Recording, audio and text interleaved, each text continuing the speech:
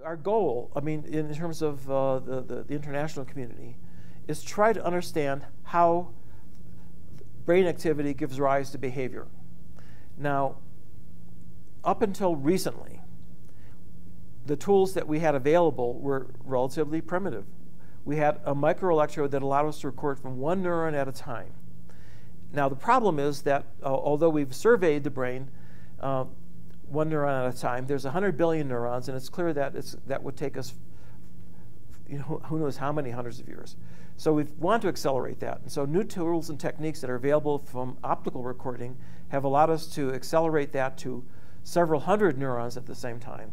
But with the Brain Initiative, we hope that by 2025, we'll get that up to 1 million neurons at the same time. Now, that is still far short of the 100 billion in the brain, but by systematically placing our probes in different parts of the brain that we know are relevant for a particular behavior, we should be able to tease apart how those different areas communicate with each other and how the activity patterns in those areas give rise to very complex behaviors.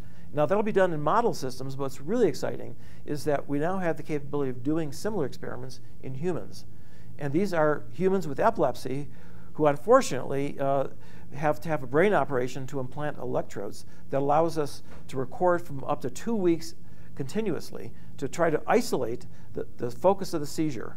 But while we're recording those neurons, that will allow us to eavesdrop on what different circuits in different parts of the cortex, how they're contributing to things like language, which is unique to humans, and how humans make decisions. These are very, very high-level cognitive functions, but for the first time, we will have access to them at the level of the really many, many parts of the brain simultaneously.